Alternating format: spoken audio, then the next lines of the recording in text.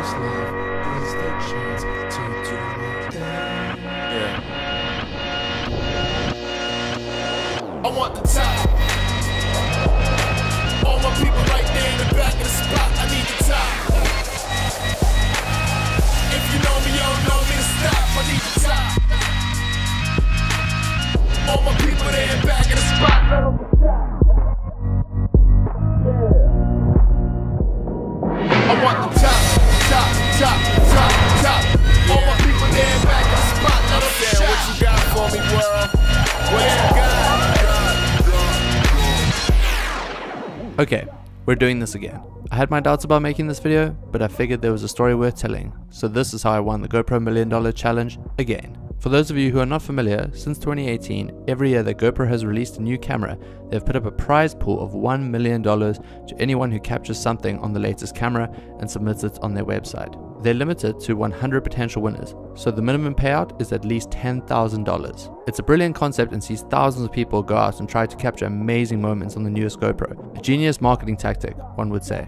The first year they did it, I took a big risk in spending a decent amount of money to go all the way to the Turks and Caicos and team up with my friends from Wake to Wake.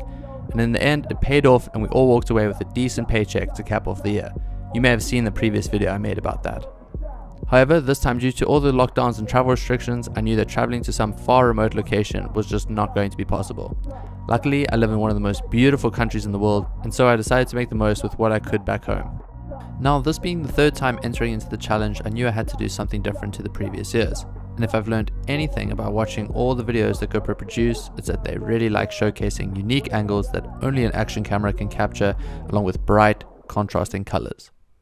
So with all this in mind, I set off on my first shoot with my friend Zandi to go freediving in some of the kelp forests around Cape Town. Now, Cape Town is not known for having clear water due to a year-round upwelling, but we lucked into what were probably the best conditions of the entire year, and Zandi, being the true legend she is, was willing to brave the 11-degree water, yes, 11 degrees Celsius, to swim in a 2mm one-piece instead of a full wetsuit. Because let's be real, it looks so much better than a wetsuit. And I also knew there would probably be people submitting clips from tropical dive locations around the world that were a lot warmer, so having to brave the cold was going to be our best shot at making the cut.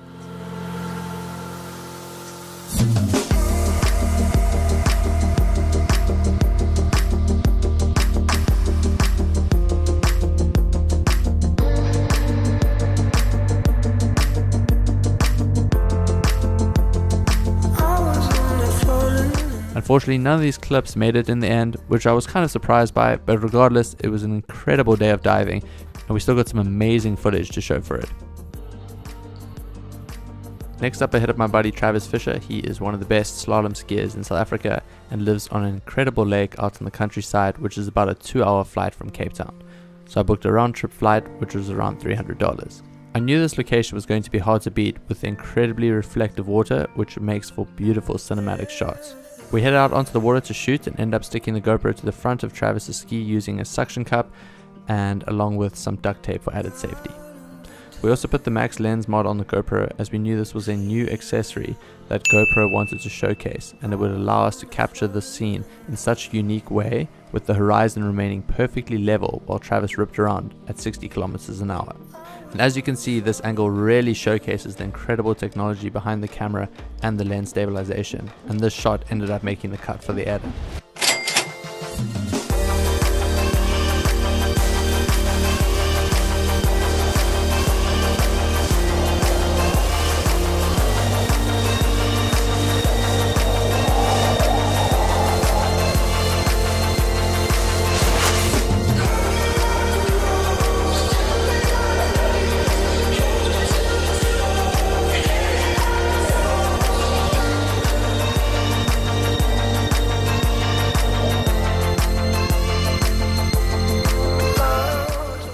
Travis' brother Jared then decided to take a swing at getting a shot of himself barefooting next to the boat in these bright red shorts.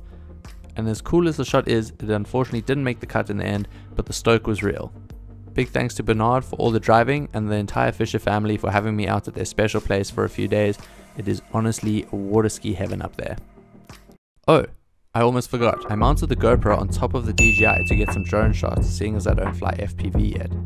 And And after watching a couple tutorials on YouTube, this seemed to work well for some people, and it definitely worked well for some of my shots. But do not, actually never do this with your drone, because it ended up interfering with the drone's GPS and it was no longer responding and ended up crashing into the lake and sinking to the bottom before we could get to it. We attempted to dive it out the next day, but we just could not find it. So in the end, these aerial shots ended up costing me a drone and a GoPro, so I was down around $2,000 at the time, but spirits were still high as I was happy with the shots we had got so far and I hadn't lost any important footage. I've always had the mindset of not caring too much if my gear breaks or gets lost. As long as I have all my footage, it'll be okay. Next up, I went to the local water park with my friend Kanye. Knowing that the water slides were blue, I knew I wanted a nice contrasting color for this environment to really make the shot stand out. So a big thanks to my friend Candace from Bacon Bikinis for hooking up the red and yellow swimsuits that we used for these shots. We used the max lens mod again to showcase the new stabilization, and you really see how effective it is in these shots because of how much we move around in the frame, yet the horizon remains perfectly level the entire time. After almost 40 laps and 2 wardrobe changes, I was pretty happy with all the shots we had, and this moment ended up making the cut. Now don't get me wrong, I love a fun day out at the water park, but doing the same slide over 30 times to get the shot does get a little tiring, but honestly, I wouldn't trade it for anything. So I hope you guys have been enjoying the video so far. Before we get into the next section, I want to talk about the music I've been using in today's video. So I've recently teamed up with Licked, which is an amazing music licensing platform. For years, YouTubers and creators have been excluded from being able to license chart-topping music at the loss of, being demonetized or having a copyright claim. I have had a copyright claim on my most viewed YouTube video, which has 6.2 million views. So that's a decent amount of ad revenue that, I've completely lost, and it's probably all gone to the record label, and I'd like to think that some of it went to the artist. I really hope some of it did. But now Licked has an incredible pay-per-license option where you can literally license some of your favorite music from some of your favorite artists. Like I have in this video, I've always dreamed of being able to license music from Flume, and it is available on Licked's platform. Licked are also on a mission to sign every major record label and publisher so that every YouTuber creator can have access to their favorite commercial music. Licked has also recently added a subscription service for their stock music library, so if the pay-per license for your sort of more chart-topping commercial music isn't for you, there is a basic subscription service at a sort of cheaper price that allows you access to their entire stock library. With the subscription service and the pay-per license, Licked has pretty much become the ultimate one-stop shop for all of your music as a creator. I cannot even begin to express the amount of hours I've spent looking for music that I can actually monetize, so much so that it's gone to the point where last year I actually gave up on monetization on my YouTube channel. I'm lucky enough that I have other revenue streams available to me, so I was like, you know what, let the record label artists claim the ad revenue, I can make money in other ways. But now with Licked, I have access to some of my favorite music by some of my favorite musicians, so it is honestly the dream platform I've been wanting for so many years, and now it's available.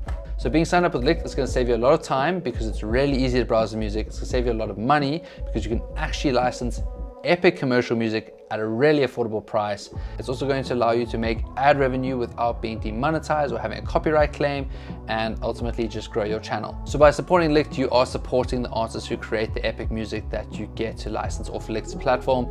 And the more creators that signed up to Licked, the more artists and record labels and publishers that Licked can sign, ultimately creating the most incredible library and collection of music that you could license as a creator online. So this is honestly the ultimate music platform. It's something I've dreamed about for so long, and I'm really excited to be able to use Licked in a bunch of my future videos and finally actually monetize the music that I use in my videos. So if you sign up using the link below, you'll get 50% off your first license for chart music, as well as 60 days of free access to the stock music library. So if you want to see more, hit that link below. Okay, let's get back into the video. Something else I wanted to mention for this year's challenge is how many of my fellow South African friends took part, and all of them found success in going for it. My roommate Tom Visser teamed up with wingsuit legend JJ Wallace and FPV pilot Stefan van Zyl, and they ended up getting some absolutely mental shots. This POV shot of JJ coming in for a beach landing ended up making the cut. I want the top. All my people right there in the back of the spot. I need the top. Needless to say, it was awesome to see the South African crew get a bunch of shots into the challenge, and it always means so much more to us coming from a small country at the tip of Africa. I've always found success in collaboration and working with the right people. It's like that saying, if you want to go fast, go alone, but if you want to go far, go together. And I really believe that holds true for so many things in life. So at the end of the day, my total budget was around $2,600, and it was all worth it in the end. There were 56 winners, so that meant the payout was around $18,000 each, and with my expenses and tax, my total profit in the end was around $12,000. So, what did I do with the money? Well, there was really only one thing to do. I'ma make it rain. Yeah. Money ain't a thing. I'ma make it rain. Yeah. Make 'em go insane. No, I'm just kidding. I actually invested all of it into a startup beverage company called River, but more on that at another time. Needless to say, we're definitely going hard on content. Alright, that is a wrap on this week's video. I hope you guys have enjoyed it. It's been a while since I've done a storytelling style video. I kind of forgot how hard it is, so massive respect to those who do it, and a big shout out again to Licht for being the sponsor of this week's video. Such an incredible platform. Definitely go check it out if you're interested in any kind of music licensing. As a creator, it is by far the most superior option out there. Genuinely, completely blown away by it. I'm really excited to use it in future videos as well. And yeah, I will see you guys in the next one. Thanks for tuning in.